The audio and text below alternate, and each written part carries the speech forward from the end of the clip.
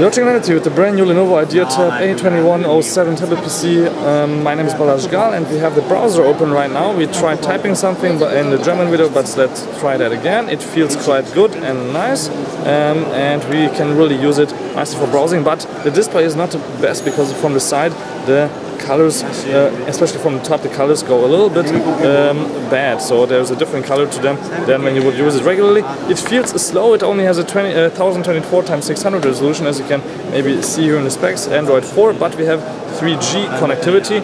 We haven't found the slot for that yet, but it looks actually quite okay, except for this little slow changing displays thing. Otherwise, let's check out the camera. We have one on the front and the back, and we will see how those work. So you can see here I'm on the front camera. It's okay for Skyping, and the back camera I think is maximum 2 megapixels is okay also, but the frames per second could be faster.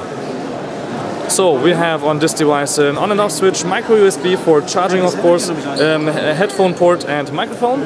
On this side there's nothing, on the bottom there is also nothing, and on the other side we have the volume control. So as I said, there is no SIM card reader right now available. I think you have to take off here the top, and then you will have the micro SD and SIM card right there, I guess.